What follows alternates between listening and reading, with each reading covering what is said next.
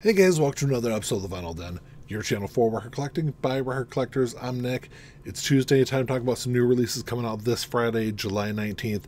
There's about 450 albums coming out this week. I got 13 on my list for today.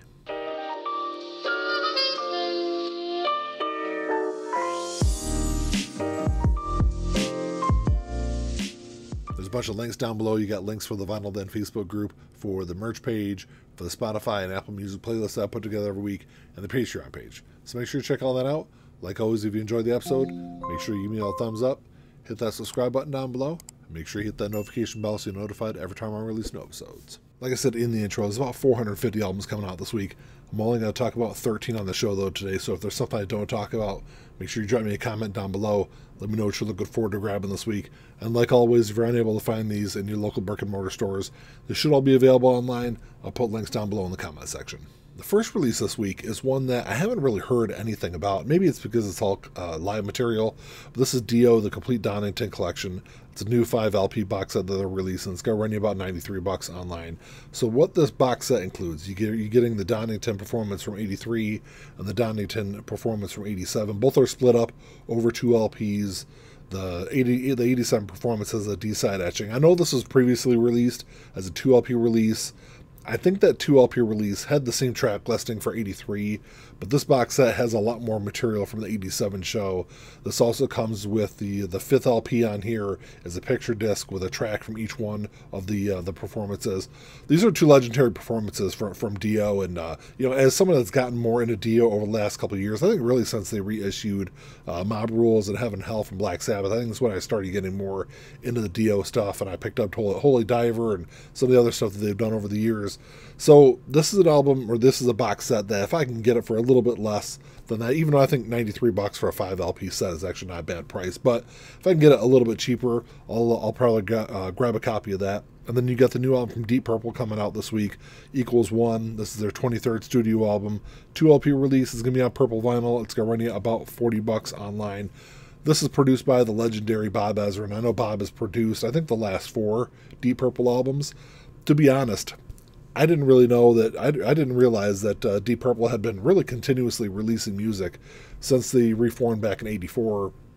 I mean, I know they've released music because I've listened to some of the stuff off and on, but, they've been pretty consistent releasing music since then. I think the last album I've listened to, or less full album I've listened to from Deep Purple, I think was Perfect Stranger back in '84. So, I definitely need to check out the new album this week. I'll kind of dig through and check out some of their other stuff also. There's a couple of great Alicia Keys albums getting reissued this week. The first one is Diary of Alicia Keys, released back in 2003. It was her 2nd studio album. It's a 2 LP release. It's going to run you about $43 online. I know her debut album was an even bigger album, but I think this was the album that really cemented her as one of the greats of her generation. It sold a bunch of copies. I think it sold over 5 million copies, hit #1 on the Billboard 200. If I Ain't Got You is the massive track off this album. It was actually inspired by Alicia, who had died. I think this came out in 2003. I think Alicia died in 2001. It's a great album to go back through. It's also one that was out of print for quite a few years, up until, I think it was last year, it finally got reissued. So if you didn't grab a copy of it last year, grab a copy of it now. It's one I'll probably grab this week. $43 is a little pricey for me. If I can get around, $35 to $38, I'll probably get a copy of it. And then the second album of hers that's getting reissued is Girl on Fire. Released back in 2012. It was her 5th studio album. It's a 2 LP release. It's going to run you about $39 online. This also sold a bunch of, hit #1 on the Billboard 200, sold over 1 million copies. This is a little bit more of an experimental album for Alicia, though. There's some rock elements on here. There's some hip-hop on here. There's some reggae on this album also. Really kind of an interesting listen to go through this album. If all you know is just her first couple of albums, this is a really cool one to check out. There's 2 great-looking jazz releases coming out this week, both part of the Blue Note Classic Series, so the Classic Series compared to the Tone Poet Series tends to rely on some bigger releases. They're also a little bit nicer packaging. They're also a lot more money, too. But, the Classic Series releases tend to pull out some of the stuff that I've never heard of before, albums I've never heard of or musicians I've never heard of before. They're going to run you both going to be about $28 online. I'm looking forward to both of these releases. The first one is Cliff Jordan, Cliffcraft, released back in 1958. So I know I've listened to Cliff before because he was on My Conception by Sonny Clark, which is one of my favorite jazz albums of all time. He does an unbelievable job on that album. And really because of his performance on that album, makes me want to grab this one this week. I might grab this one without even streaming it first. He's joined on here by Art Farmer, George Tucker, Lewis Hayes. Should be a really good release. And then the second one is Thad Jones, Magnificent Thad Jones, released in 1956. So Thad really broke into the scene earlier that year in 56 when he released Detroit, New York Junction, which is really regarded as a great album. But looking at the reviews of this one's kind of held up in even better regard than that album that came out before it. You know, he's got a fantastic lineup on this one. He's got Billy Mitchell, Barry Harris, Percy Heath, Max Roach. Max is one of the great drummers, jazz drummers of the 60s, in my opinion. So this is a really cool release. Also, I might grab both of them this week. The next album is one that I love, and this is one that's really grown on me over the years because I wasn't a huge fan of this album when it first came out, but you know, I already have it in the box set, so I won't have to grab a copy of it this week. But this is the Rolling Stones number 2, released in 1965. It was their second UK studio album because remember that back in the early part of their career, they would do UK releases, they would do US releases, sometimes with different track listings on them. This one's going to run you about $26 online. I think this is the album where the Rolling Stones kind of start putting it all together. This is the one where Keith and Mick start working on their own stuff. I think there's 3 original tracks from the band on this album. Of course, the rest of it are all covers. They did a lot of covers earlier in their career, but this is a great album. Like I said, it took me a while to get into this album, though, because I don't know why. When I was younger, you know, I was a bigger fan of like the late 60s and early 70s stuff. It was really kind of the only period of the Rolling Stones I would ever listen to. If it was going to be like early 60s stuff, I think I'd listen to more Beatles stuff than the Rolling Stones. But the more I started listening to their stuff, the more like the early part of their career I absolutely love. You know, so like I said, I've already gotten the box set, so I don't have to grab a copy of it this week. And then the next release is A Day to Remember, Homesick. This was released back in 2009. It was their 3rd studio album. 15th anniversary release. It's going to be a 2 LP release. It's going to run you about $38 online. There's a black version of this. There's a purple version of this. I think there's also a splatter version on their website. There's a clear version. There's a couple different versions of this album. This is the band's most popular album. I think this hit number 21 on the Billboard 200, which is a lot for a metalcore album. If you're a fan of newer metal, if you're a fan of metalcore, or you haven't listened to this album, it's a definitely cool one to check out. And the last 5 albums on my list this week are all the first 5 albums from Duran Duran. They're all going to run about $24 online. The first one is their self-titled debut album from 1981.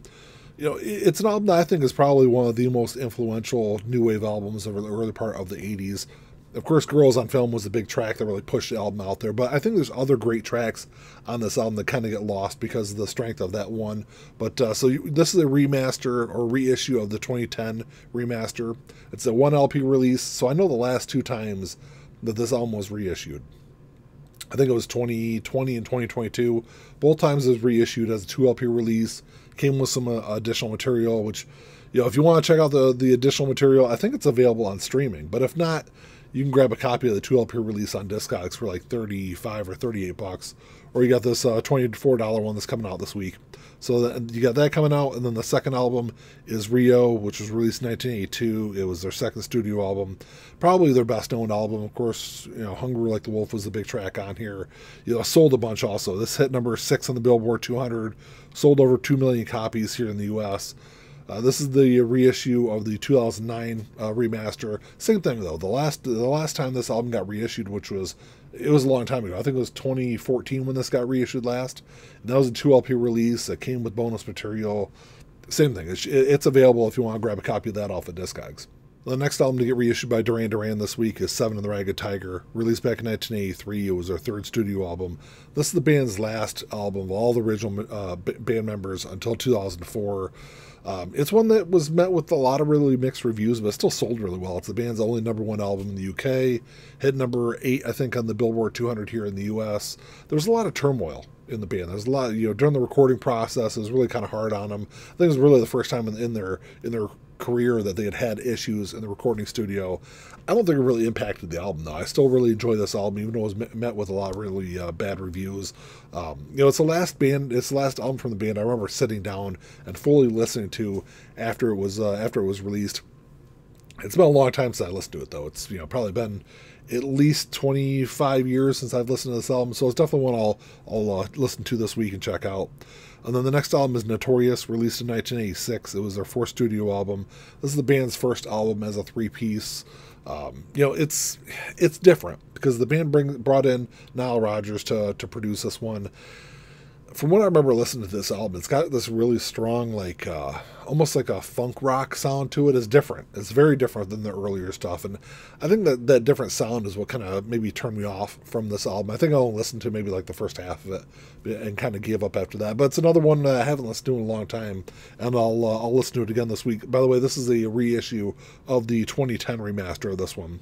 And then the last album on the list is Big Thing, released in 1988. It was their fifth studio album. So from the release of their first album in 81 until 88, rock music had really changed. And I think at this point, Duran Duran was really kind of trying to figure out where to go with their music. And, this is a very strong electronic album from what I remember listening to. I think I only made it through the first several songs before giving up on the album.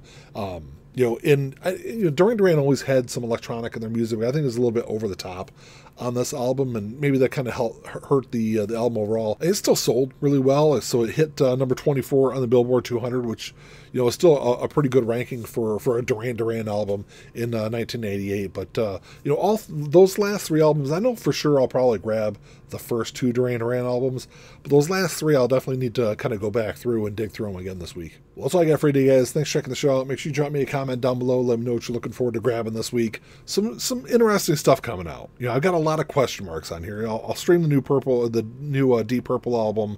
I might grab one of those Alicia Keys albums. I'll probably grab both of those jazz albums. Kind of dig back through those Duran Duran albums and see what I want to grab, because like I said, $24 for Rio I don't think is a bad price. So we'll see what I end up grabbing this week, but let me know what you guys think. Like always, if you enjoyed the episode, make sure you give me a thumbs up, hit that subscribe button down below. That's all I got. Until next time, keep all spinning. Peace.